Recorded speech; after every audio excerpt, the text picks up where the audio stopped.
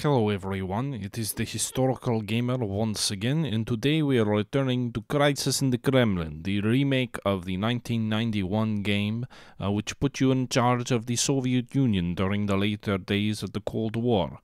In our game, we have just gotten started. On our first video, we spent the majority of the time discussing the basic features of the game and getting into it. We went through the history of setting up our country. We went through the history of choosing our path, and we got some initial decisions. But in this video, we're actually going to jump in and we're going to go ahead and start playing the game. So it's early in the game still. It's still 1985, but we're just a few decisions into the game, and this is taken from a live stream from just the other day. So I'm just going to jump back in, and the audio you're going to hear is from me playing in the moment during a live stream.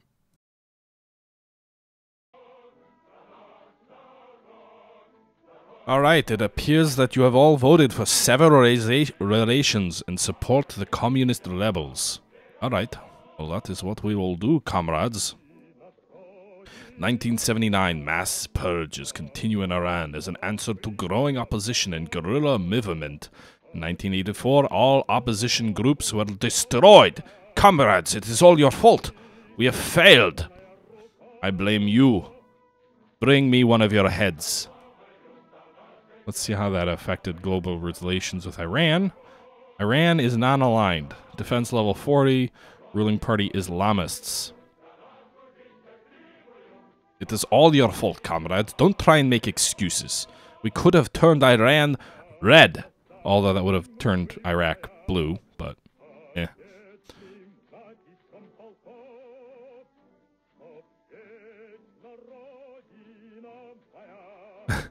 Better than blue. Not better than red, though. Alright, which one of you shall I kill in response to your treasonous behavior that has cost us a valuable southern ally along the border with the Soviet Union? Remember, folks, we have Turkmenistan. This was a direct border. We could have dominated the Middle East from Iran. Now we will have to invade them and deal them a crashing blow. Alright. I hope my Russian accent isn't too annoying, because it's definitely shitty. Alright, now. So, another historical event, 1980, retirements in Poland. After Poland gained a massive debt and entered the economic crisis, government had to raise all prices, which had led to protests. Leader of Poland retired, but the new one still can't deal with the situation.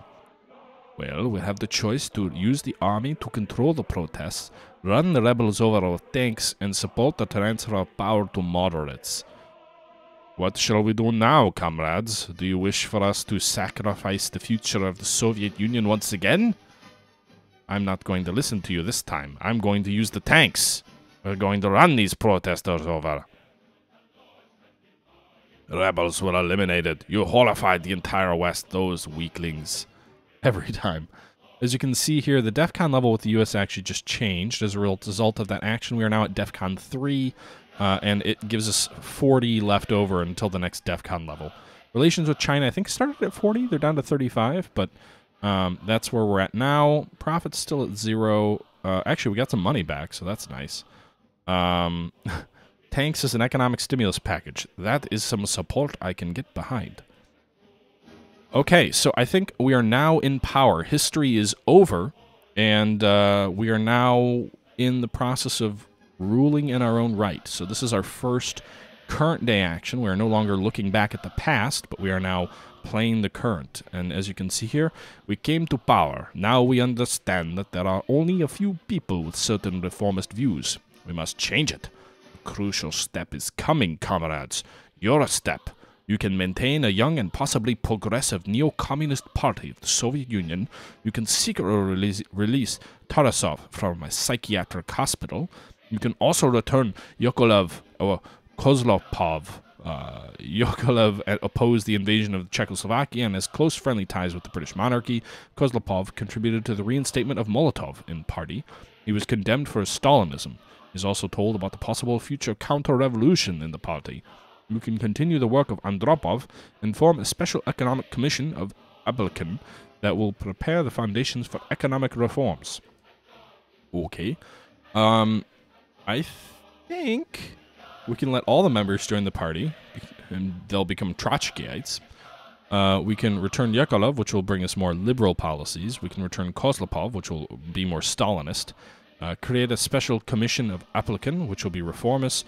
Or we will go the old way with the conservatives.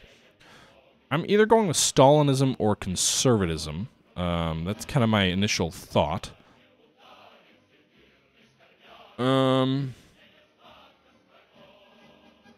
Trotsky.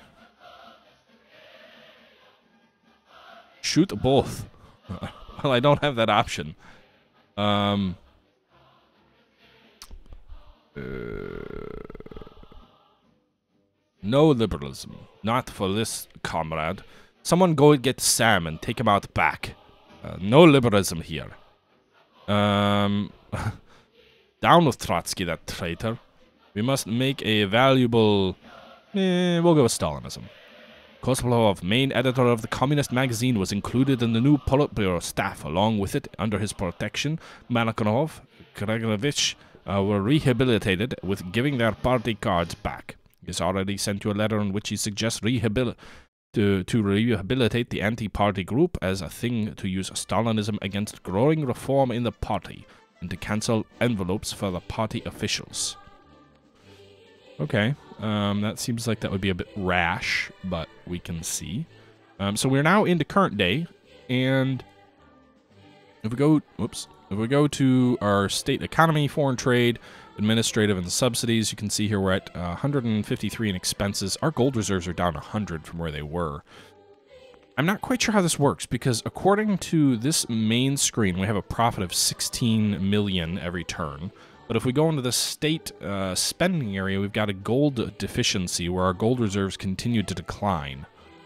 So I'm not really sure how that works. Oil prices are $39. We're at 99% extraction, so you can see the slide in oil production has already begun. Fortunately, I've seen this be higher, so our expenses in gold are a little bit less than what they were before.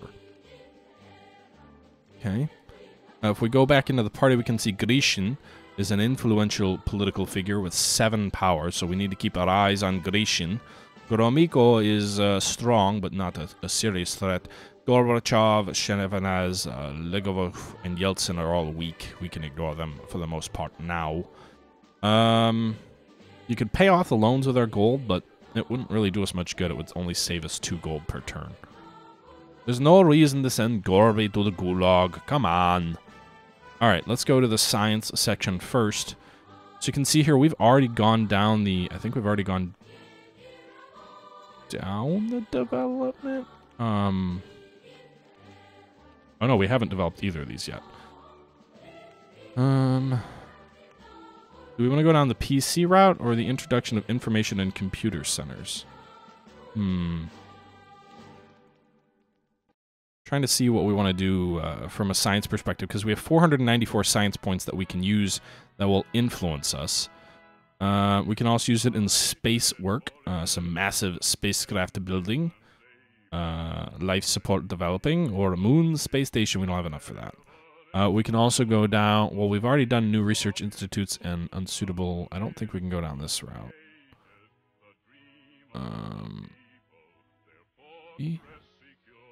No, I can't click on that yet. So red in a circle means that it's been developed. Whoops. So just going back to the Ministry of Science, a white circle with a red line around it means you already have it, whereas a white circle with no red line around it means you can research it, but you don't have it yet. I suppose a personal computer would be pretty capitalistic, right? So I think what we do is we go with the mass introduction of information computer centers, so a more centralized approach. But it doesn't let me select that either. Not sure. That's weird. Can't do any of this. Alright, well, I guess we can't do anything with that yet. We may actually have to go and select our second face of the country, so we're still in the setup, actually. Comrade General Secretary, now when you have climbed to power, you need to appoint a uniformal second person of the country, the Secretary on Ideology, who will be your de facto Under-Secretary and the man who will maintain your policy on ideological level. There are quite a few variants, and all of them can influence our country's life. So basically, we can go with our vice president. Kozlopov would be Stalinist, or Gromyko would be a conservative moderate. We can't go with Tikhonov, and there's no other alternatives, basically because of the policies we've chosen so far. Man, you guys love Stalinism. That's a little disconcerting.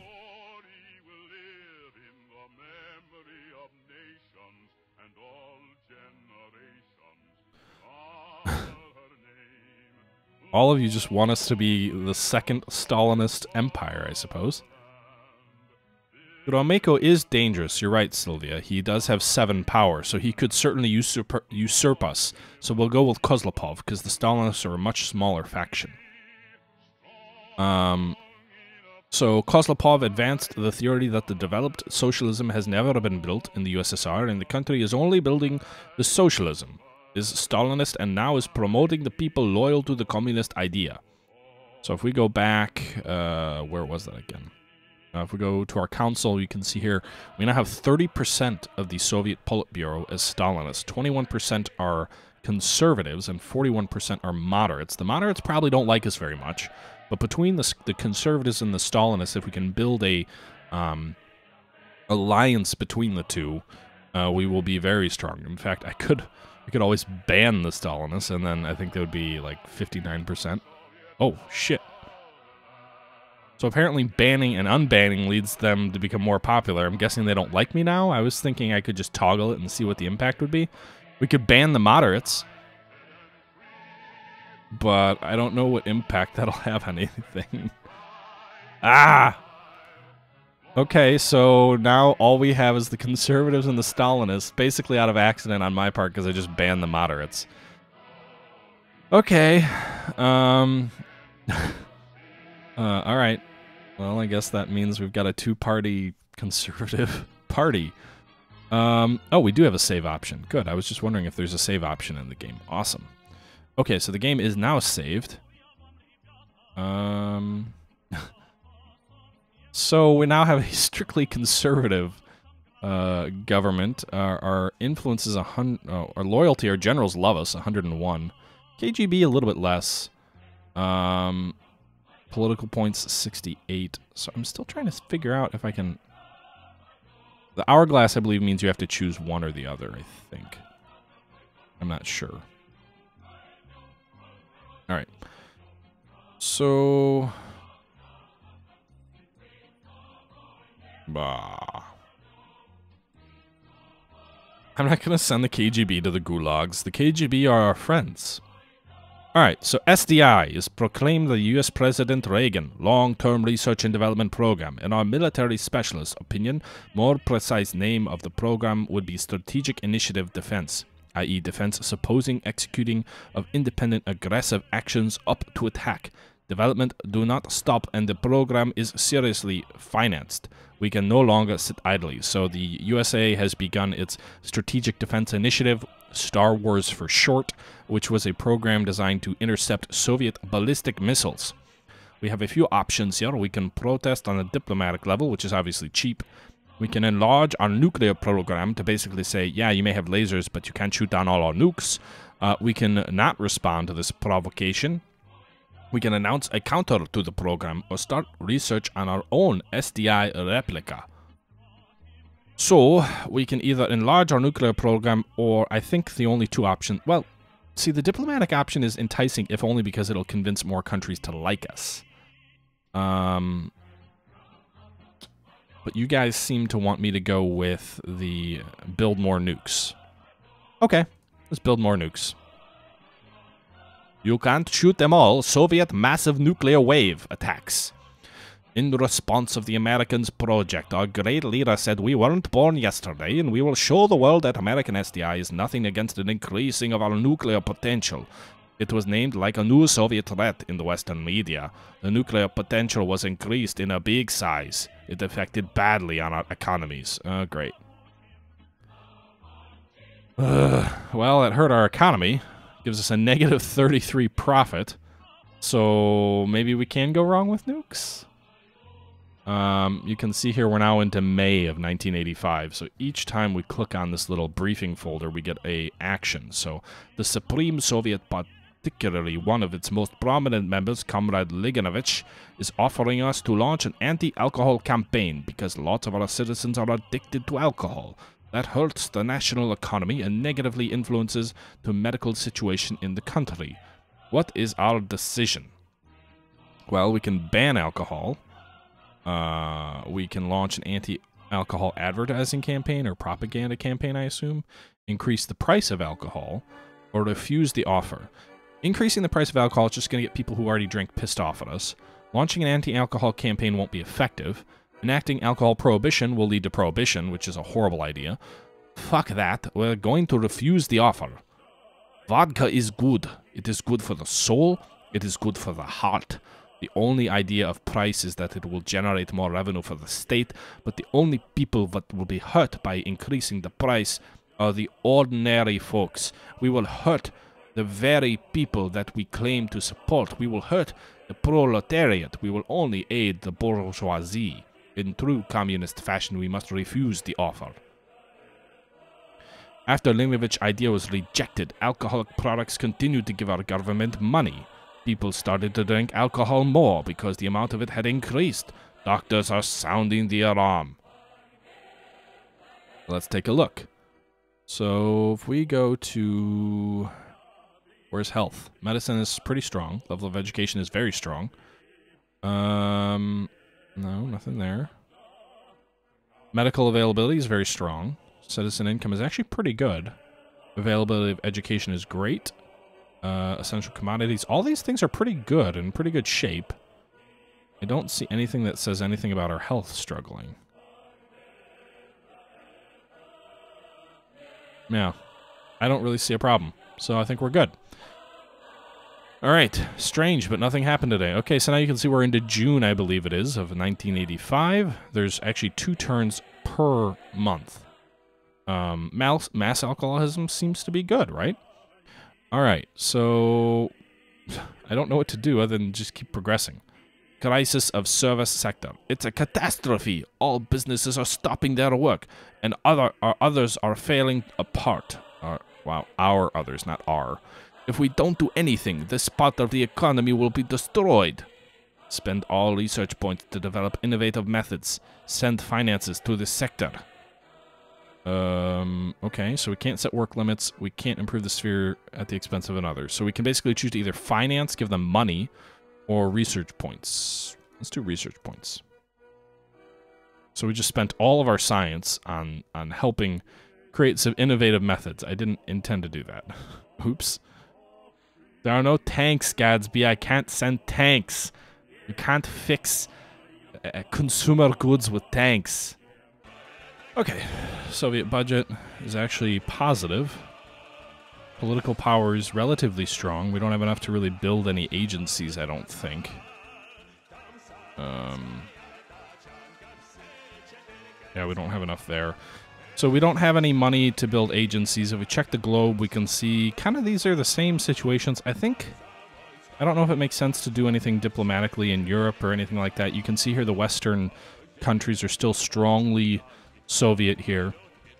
99% loyal, 74, and I guess, I don't know what 74 is. It says 99% loyalty in Poland. But basically, Western European countries seem loyal to us. Yugoslavia is kind of its own thing. They're not in the Warsaw Pact. And Finland is a Western democracy, but is apparently under our own influence. Okay.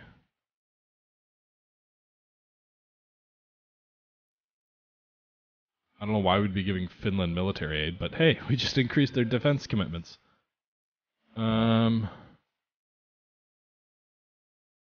Okay, so we can't invite them to the Comintern yet. But we just strengthened Finland. What I'm actually going to do is I'm going to give India weapons. So I'm going to increase India's strength. Combatant quality greater than 70. India's pro-Soviet. So apparently they're not strong enough pro-Soviet yet to invade Kashmir. We'll see.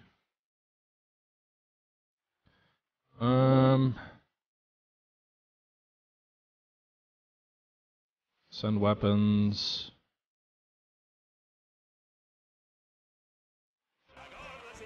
Okay, so we sent weapons to Afghanistan, and they increased their control. We could try to pacify them, and actually decreased control by trying to pacify Afghanistan. So this is this unfortunate scenario with Afghanistan, which will probably be ongoing forever. As you can see, we also spent some money doing all of that. The power of the army also likewise decreased. The U.S. level's 32, so the DEFCON level decreased a bit. We can support leftist terrorism, but they're not in the majority yet, so we can't do that quite yet. But the Stalinists, if they do become in the majority, we can support leftist terrorism to the U.S. We need less than 4,000 money, which we have. Greater than 100 science points, which we don't have. Is in NATO. Reformers are the majority. No, so we can't do any of that. All right. Not much diplomatic stuff I feel like doing, so we'll just kind of progress to the next turn.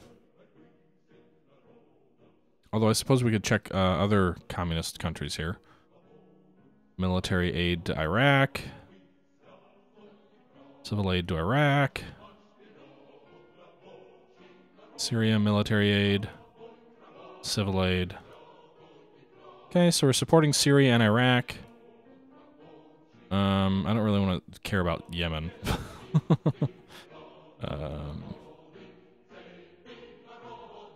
The DPRK unification required no imperialism or non-interference policy. Japan was demilitarized. Resume the war. Can we do that? No. Okay. Resume the war. Cruel exchange for investment. No. No. No. Okay, so we really can't do a lot of diplomatic affairs yet. It doesn't let me resume it, guys. Sorry. All right. Let's go ahead and progress. Goods shortage. Because of your unwise policies, a goods shortage occurred, which led to the population unhappiness and fall of overall wealth. Soviet man mustn't worry about luxuries. Transfer economy resources to the production of goods. Spend money to import the goods. Question is, what did we spend? Ooh, gold reserves are falling. So is oil production. Oil price is staying the same. Alright. Overall, we're fine. There are no tanks, Gadsby. I can't send tanks. Your private advisor success to deal with our competitors who try to prevent a rise to power and will try to further disrupt our action. Okay. Ah, yes, folks. Gromyko is a threat, remember? He is a 7 power. We can deal with Gromyko now if we would like. Yes. We could also deal with Gorbachev or Grishin. Grishin is likewise powerful, and Gorbachev is not powerful, but he's a reformer. I feel like we should deal with Gromyko, however. I will let you all vote on this, but Gromyko, remember, was a 7 out of 10 threat. So we can send Gromyko to the gulags, or we can tell him that his services are no longer required.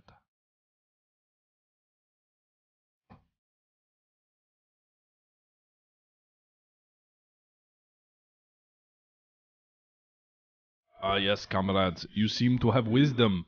You seem to be overwhelmingly saying destroy Gromyko, and so we shall. Now, when we have become the most influential personnel of the USSR political arena, we can do whatever we want. Their comrades were crushed and removed from power. As our main opponent, we are preparing for his retirement. Oh, that seems very kind. So if we go here, we go to the console. Still 43 to 57.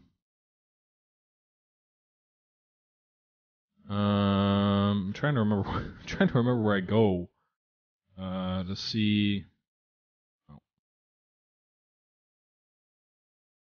here it is. All right, so as you can see here, Gromyko, his power was reduced by 2, but he's still a strong political figure. That's interesting. Grishin's power has risen. So has Gorbachev. The rest of these are somewhat ignorable. So now Grishin is the next threat. All right. Campaign against racism. An urgent message from our Minister of Foreign Affairs. The USA has put economic sanctions on South African Republic, which still pursues a policy of racial segregation. Should we intervene in other countries' life? All the world is waiting for our government's reaction. So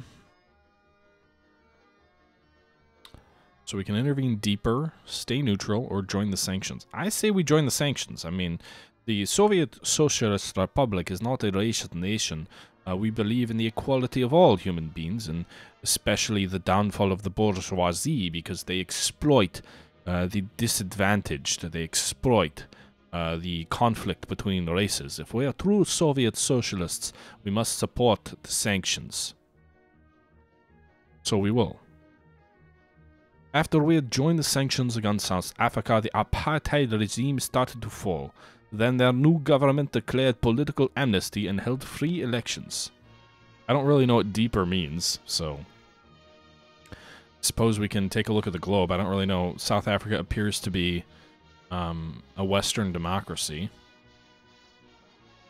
The cult of cybernetics. The cult of cybernetics flourished in the 50s when young minds and scientists were dreaming of automized, robotic, cybernetic future, which would be able to create true communism.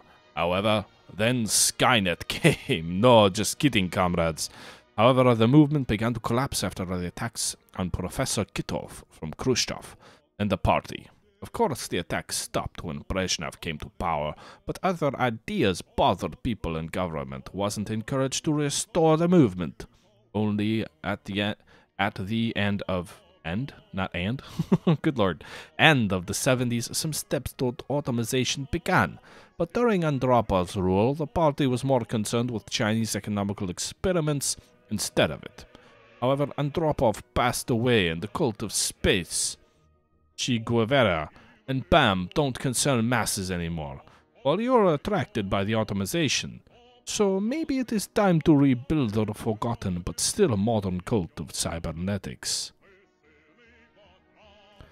Let's rebuild the cult of cybernetics. We must build a fully automated system that protects the values and the future dream of the revolution. Party remembered Gushkov again. Information about his wills and dreams became known to the population. Cybernetic clubs began functioning again, and which allowed the cybernetic geniuses to appear. And Kitov even entered Central Committee and became a congressman in the Supreme Council. Alright. So if we go... Where am I going here? If we go to the... Oh, we have 400 science points now. Can we do this? We can't do anything here. Why? 3,000 science points, 30 money without nuclear. Let's see. We have money. We have 42 political power. No profits. I want to... Oh! Red means you haven't done it yet. I'm dumb. So I just did new research institutes without realizing what I was doing. Latest discoveries in genetics on new horizons for us. We need more scientific institutions in the sphere. Okay, so that actually helps agriculture. We could do selective breeding. That'll use up 300 points. We could go with precision weapons. Final technology researching. The Proton Collider.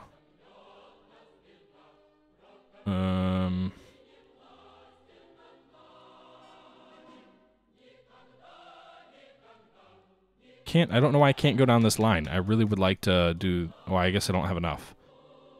Alright, we're going to improve the CCC cameras because I want to make sure that we improve our internal control. Can't research anything else here. Precision weapons are only 30 science points. Our military tech is still usable, but war in Afghanistan showed that we need to improve it. We need to listen to military advice and upgrade our weapons. Precision weapons, equipment of our jets and helicopters, laser targeting missiles to improve our operations effectiveness. Yes. And so now we can't go down this massive assault theory, but we can go down the elite army theory. So this is probably more of a Western approach. Let's see here. Proton Collider, we'll go down that. And then we're going to go down with a modernization of carrier rockets. Our rockets are the best in the world, but perfection knows no limits. Empowering the engine lets them carry more warheads and fake targets, and the possibility of suborbital flight will be the problem for the imperialist missile defense. So now at this point, we don't have enough science points to do anything except develop one of the tier 2 sciences.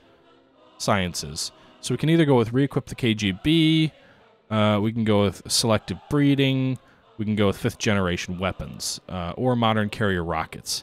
I think because we want to improve the economy, I'm going to go with selective breeding because that'll help the agricultural department, and that will actually help increase output and improve delicious food.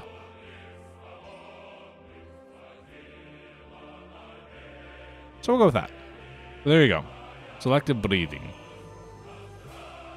The Soviet national anthem playing in the background. They actually have an English sung version of it as well in the game.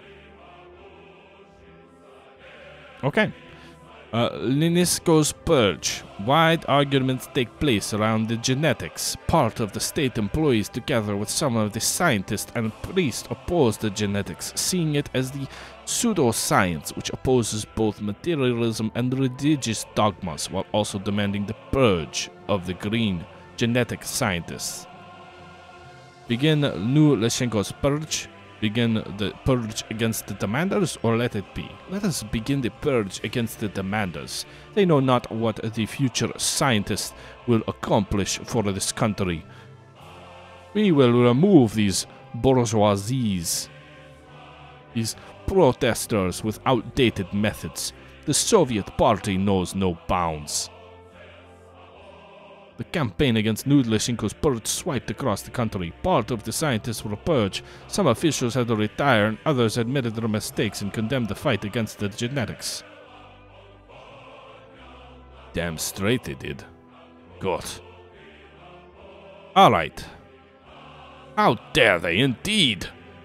Indubitably. Alright, folks, and that's going to do it for this episode of Crisis in the Kremlin. This, again, as I said, is a remake of a 1991 game and puts you in control of the leader of Russia. The game is a lot of fun. This is the end of this stream, so we'll go ahead and end the video here. I'm enjoying the game a lot, but one of my big issues with the game thus far is feedback. I don't think when you spend money on certain categories, it really does a good job of telling you what's going well, what's not going well. You see certain feedback like your budget or your profits or, you know, the power of your army, but what you don't really see is, all right, I invested this here, I made this science budget increase.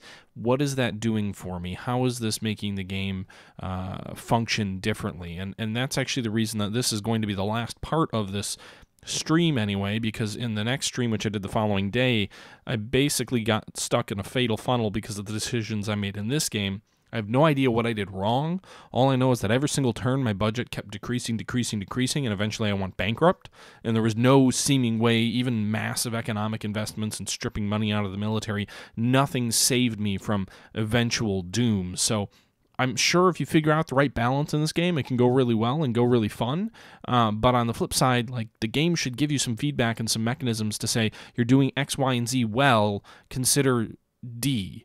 I mean, I know that the game tries to mimic real life where there's corruption and you don't always know if the numbers you're being given are reliable, but from a gameplay perspective, there needs to be something that the game communicates that's going well. Even if it's not 100% reliable, there should be something that says this is going somewhat well or not, and then that lets you make your decisions going forward. I don't see anything like that in this game. I've had a lot of fun with it so far, don't get me wrong, and it's only $5, but I'm sensing, and again, I'm only 3 hours into the game, so I'm still going to give it more time, but I'm sensing there may be some weaknesses in design that prevent it from reaching its full potential. But we'll see. I'll give it another look a little bit later. I'll try and pay more attention, play a little bit slower, play off camera, you know, just trying to figure things out a bit more and see how it goes. But I hope you guys enjoyed these 2 videos. Let me know your thoughts. Let me know if you want to see more, or, you know, if you'd like to see something different. Afghanistan 11 comes out tomorrow, so I'll probably be playing that tomorrow. And I've still got to get back to my Ultimate General stuff. I've got to get back to some Scourge of War stuff. There's a lot of stuff on the docket. I've got to put some more of those Panzer Corps videos up and continue the stream there as well. So there's a lot going on the channel, but I wanted to try something a little bit different the last 2 days. Look at a new game that came out. Look at a game that I played the original of quite a lot. Not when it originally came out, but played it quite a lot. So let me know your guys' thoughts, and until next time, guys, thanks for watching. This is the Historical Gamer, signing out.